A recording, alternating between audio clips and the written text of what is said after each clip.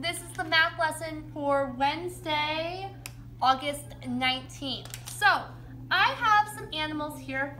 We're gonna do a couple more than I did in groups because I have the table to work with my camera. So I'm just gonna lay out my animals, get a couple more.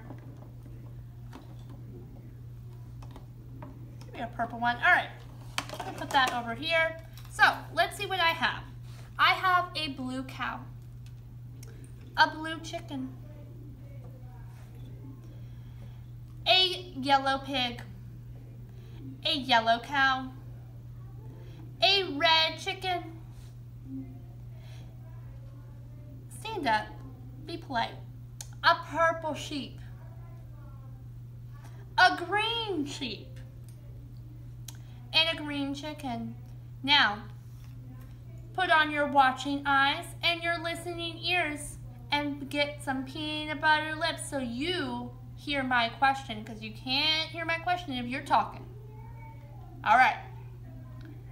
My first question is, how many blue animals do I have? Take a good look. If you're watching this at home, you can pause the video and count on your screen. Miss Mosley's gonna go down to the animals so you can see them up close. How many blue animals are there? Take a second to count them. How many blue animals are there? Okay.